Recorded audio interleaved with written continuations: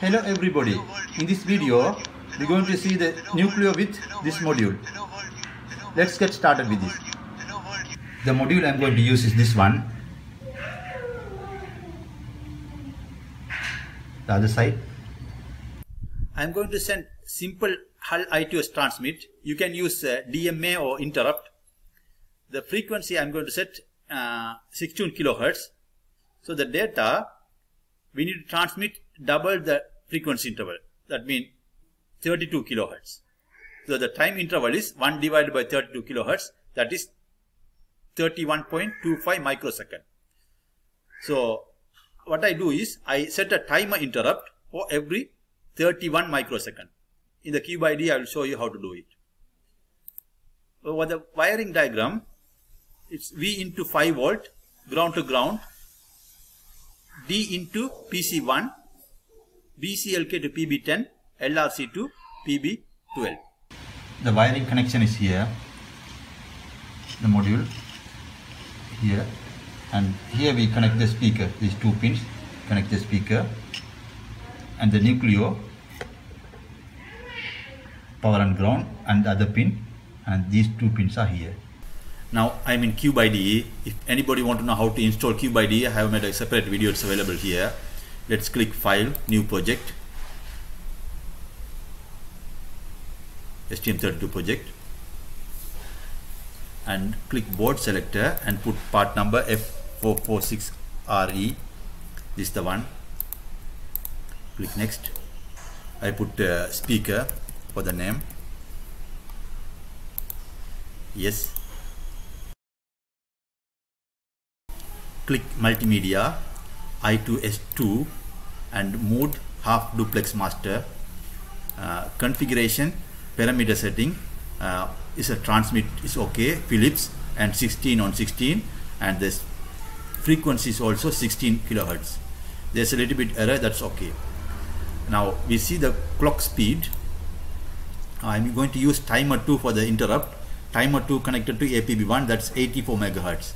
So we go to pinout on configuration, click timer, timer 2, and clock source, internal clock.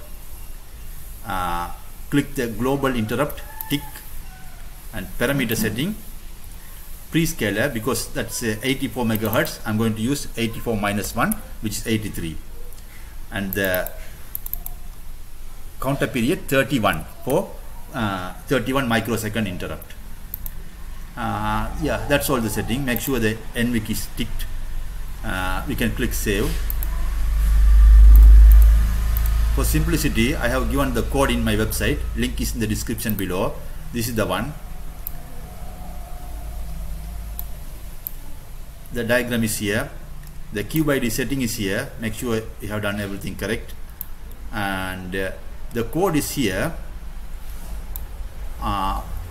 In the user code begin PV, we have to put the sound code. I keep the sound code in this one, this button. Click the button and select all and copy, and we paste in the CubeIDE the same place. Go below, we paste it here. Yeah, done. Now go to the website. In the user code 0, we copy this and paste it in user code 0, and in the user code 2 we copy these two lines and we paste it in the user code 2. That's all the code. We can click save. In the 2, I start the timer, so it fire the interrupt every 31 microsecond. So whenever it interrupt happen, this function is called. So if it is timer 2, the data should be 16-bit data. So I have the sound file in 8 bits. So I combine two of them, these two and these two, like this, and then I transmit using I2S transmit.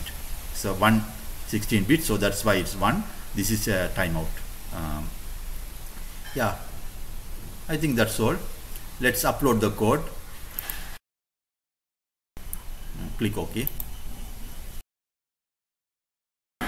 Yeah, it's uploaded. I have uploaded the code. We can hear the sound here. Thank you very much for watching. If you have any question, write down in the comment section below. I will try to answer as much as I can. Thank you. Bye.